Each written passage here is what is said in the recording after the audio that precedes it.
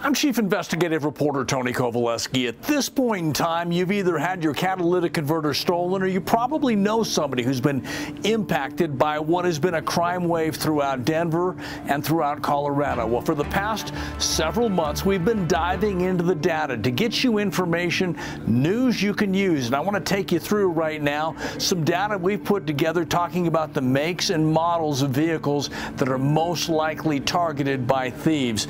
Let's start with some information here. Data we got from the city of Denver. This is for a period a little bit over a year. 1,145 stolen catalytic converters from Hondas. They were at the top of the list. Also near there, and this is for the past 26 months, we found that Ford vehicles had 619 and Toyota vehicles right in the middle there at 922.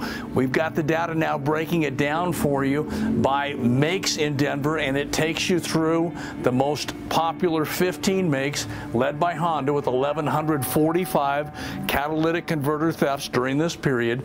Toyota second, Ford third, and then we take you into the models. And this is also very interesting. 539 Honda Elements, that's on the top of the list, followed by Toyota Prius and also the Honda CR-V. Those are the three at the top of the model list. And this is really interesting because this is essentially called a word cloud. You've probably seen these in different presentations.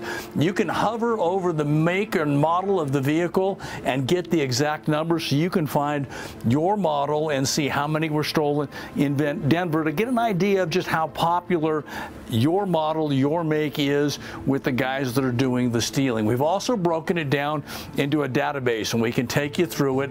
This is by make. Again, you can see the Honda and other elements, the Accord, the Camry. These are in here and you can find your model to get an idea of what kind of risk level you're at. We're going to also do a breakout. You'll be able to find it about locations. Our investigation dove into couple critical locations where the thieves found it most likely and the easiest to get into your vehicle and get your catalytic converter. We learned that you can cut one of these out in less than 15 seconds. So I hope this information helped you. If you've got information we need to know, if you've had your catalytic converter stolen, I invite you to reach out to me. Here's my information. There's a phone number on the screen there. There's my email on the screen. Get in touch with me. We will be doing more stories in the coming weeks and months. Our goal here is to make you more informed.